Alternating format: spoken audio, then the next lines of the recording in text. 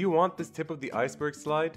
Which, by the way, was handcrafted by SlideCow, meaning it is 100% customizable for absolutely free? Then please do us a favor. Click on the first link in our description and sign up to our mailing list for tons of updates and exclusive content. Your welcome email to our mailing list will consist of a download link for the slide. Also, if you have Facebook, please go to facebook.com/SlideCow and follow our page. Thanks, guys.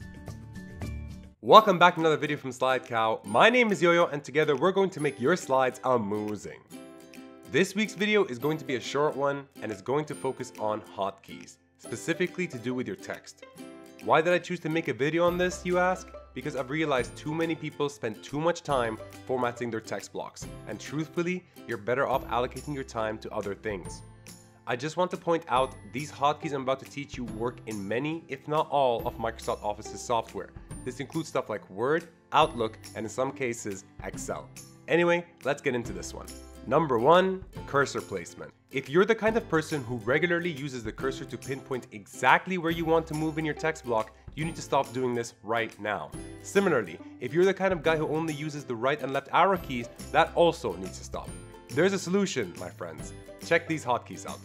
Press Ctrl and the left arrow key or Ctrl and the right arrow key to move right or left one word. This will help you when you want to make quick fixes for specific words within your paragraph. You want to jump in between paragraphs? No problem. Press Ctrl and the up arrow key or Ctrl and the down arrow key to do just that. And by the way, this works with bullet points and numbering schemes as well. Say you want to move to the beginning or end of a line. No issues, my friend. Press Home to move to the beginning of a line and press End to move to the end of a line. Number 2, text alignment. If you want to align your text to the left, just press Ctrl and L. If you want to move your text to the right, just press Ctrl and R. If you want to align the text in the center, press on Ctrl and E. If you want to justify your text within your specific text box, press Ctrl and J.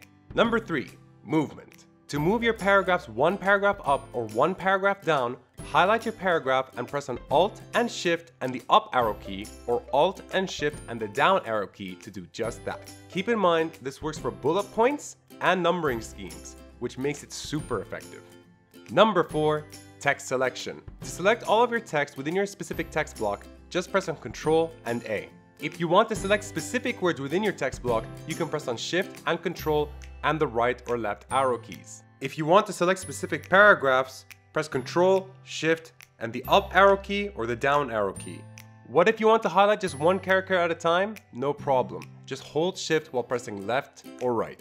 Easy tutorial, easy video. Be sure to like, comment, share, and subscribe. Be sure to also visit slidecow.com. I'll see you guys in the next one. See ya!